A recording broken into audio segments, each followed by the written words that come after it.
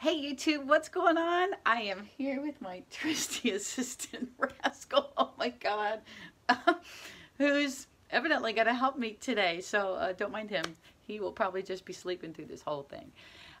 A few weeks ago, I posted on my Instagram story how I was having a little bit of a shoulder flare-up from a previous injury, and I was putting on my story how I was training around it and modifying things and that kind of thing.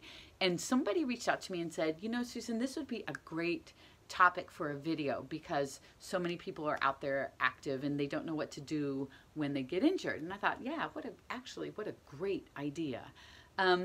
So the first thing I want to say about being injured is, you know, if you have an injury, it's been nagging you for a bit and everything, go see a doctor. Please, please, please go see a doctor. And if they want to run tests or do whatever it is they want to do, let them take a look at you. Because the more you know about what's going on, the more you can proceed with your training. And I think that's really important. So always, always, always go see your doc first, okay? So the biggest thing about training with an injury, or just actually with an injury in general, is the mental game. Gosh, does this ever screw with your head? It did for me. I played games with my head. I was thinking, okay, I can't do what I normally do, so now I am going to lose all my progress. I am going to stop building muscle. And the worst part was I thought I was going to get fat, only because I couldn't do all the same exercises that I could do before. So if you think about that, or if you even say it out loud, it sounds ridiculous, but that's how I used to be. I used to think I had to work out 6 or 7 days a week, 110%, go, go, go, go, go, lots of volume, just to maintain what little progress I was actually making. And looking back on that, that's probably what contributed to my shoulder injury in the first place, was going so hard so many days. But here's what I've discovered. You don't have to be like that. Being injured is no fun. Let's just say that it's no fun. But it doesn't have to be the end of your training, like what I thought it was. You can literally train around anything. I don't care what the injury is. I have a client who had major leg surgery.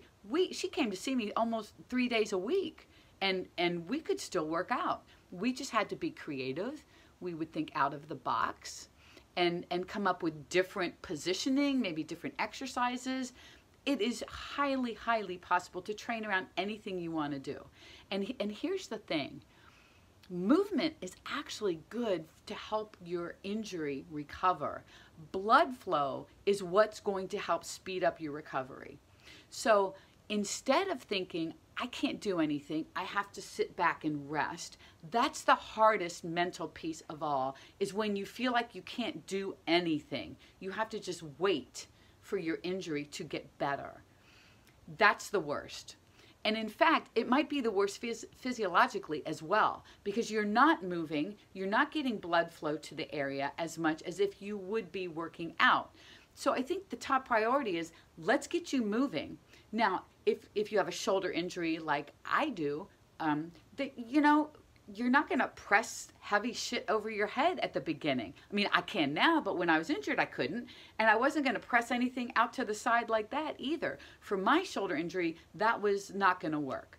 But what I did with my coach is we found exercises that I could do that still kept me progressing. And the biggest part about that is it keeps you in the mental game. Instead of sitting back and doing nothing and letting it rest, you're being active, you're getting yourself something to do that is progressing you towards your goals instead of sitting back and waiting. There's nothing that will drive me crazier faster than sitting back and doing nothing. I'm not built that way. I have to do something. And so it was just a matter of finding what I could do. For me, with my shoulder injury, my coach was programming all kinds of horizontal rowing things for me to do. And most of those worked out just fine. So I was doing every kind of row variation you could imagine. Seated with a cable, one arm with a cable, dual with a cable, one arm rows. I could actually even do underhand barbell rows. A lot of my inverted rows, all underhand. Overhand grip, not so much for me. Underhand grip, I could really do quite a bit actually. So we progressed me through horizontal pulling, and sometimes some vertical pulling I could do as well, depending on the exercise. And so what that did for me, it kept me mentally in the game, like I was still progressing. I didn't feel like I was injured, which was huge. I could still do legs too. Let's not lose sight of that. Like if your shoulder is injured, you know, maybe you can hold some weight in a goblet, maybe not, or maybe you can hold dumbbells down here, or maybe you can't hold any, but you know what? You can still work those legs. Heck, you can still squat. You can still make squats more difficult, whether you can add weight or just add a half rep or constant tension or a pause or whatever. There's many, many ways to make leg exercises more challenging. You could lunge. You can do Bulgarian split squats. You could do leg machines. I mean, there's a ton of glute work you can do. There's just a ton of things you can do if you have an upper body injury, which is exactly what I did. But we also found some upper body moves that I could still do.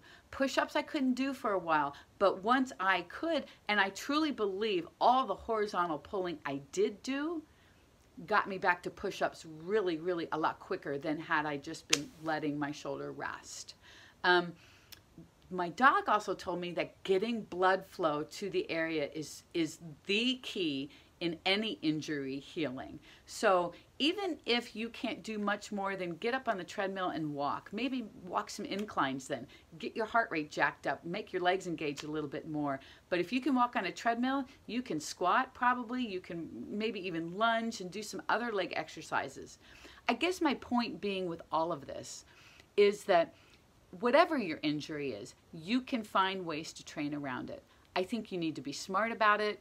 You probably need to be a little bit creative with it, but there are definitely things that you can do. And I think what you're going to find is your injury will probably recover quicker. At least hopefully it will move along a little bit more because you're moving, you're still being active, you're getting blood flow to the area. But even more important than that is that you're mentally back in the game. You're not sidelined, thinking, I can't do anything. You can always do something. You know, I always thought if I ever broke my leg, and I've never broken a bone in my body, thankfully, knock on wood. But I always thought that if I ever broke my leg, I would be that person in the gym. I would still go to the gym. There would be zero reason why I would not go to the gym, except my gym has a bunch of stairs to get upstairs where everything is. That would probably be a problem, but I would figure out a way to do it, because I would find a way to torch my upper body. And if I couldn't stand on that leg, I would be sitting and I would be torching my upper body. There's just ways to rethink all of this. And I think when people get injured, if they sit back and don't do anything, I think that's where the mental game comes into play. It's so much harder and we're not moving, so we're not getting blood flow going. But all of this being said, you need to be smart about it. So if your doctor is specifically telling you you cannot do certain things because you will make your injury even worse, then you need to listen to that. And okay, so you don't do those things, but I guarantee you there are other things that you can do for sure. So if you ever have any questions about being injured, please send them to me. I would love to help you through an injury, working through some exercises that might be appropriate for you. And don't be afraid to try a few things. You know, you can try things with body weight. You don't have to try things with heavy weight. You know, pick up a small dumbbell and see how it feels. But try something. Just try something. Don't sit back and wait. Try something. Move. Be smart about it. And if I can help you in any way, shape, or form with your injury, please let me know. Leave a comment below. Hit hit subscribe. I'm going to be posting a little bit more on YouTube coming up in the future. Have some series, some things I want to get out there. So hit subscribe so you know when everything's out. And if I can ever do anything for you, whether it's with injuries or anything else, please don't hesitate to ask. Have a great day, you guys. Talk soon.